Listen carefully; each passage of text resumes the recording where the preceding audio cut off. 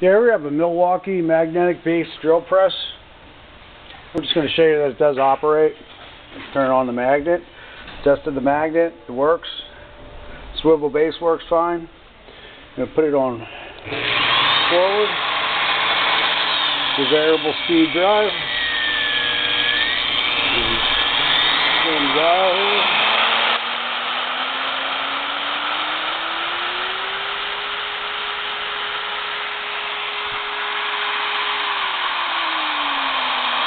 Hit the E-stop, then we're going to go into reverse.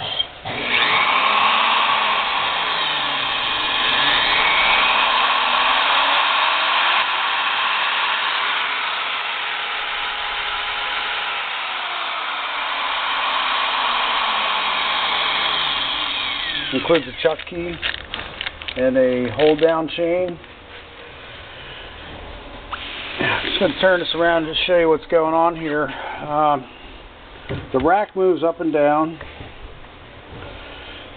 It's a little sticky when you get down to the bottom. Now, for some reason, these hex screws will not move. We're thinking that they may have, somebody put some thread sealer on there or something. We can't get them to budge with a hex wrench. We found a couple of these. They actually came from the factory with some blue threading compound on it. I don't know, somebody was playing a joke or whatever, but they're not moving very well at all. In fact, this one right here, we broke one of the hex wrenches off inside it. So I know if you heat these up and then try to extract them, they'll come out a little bit easier. So just down the downstroke here, it's a little stiff, but it still operates fine.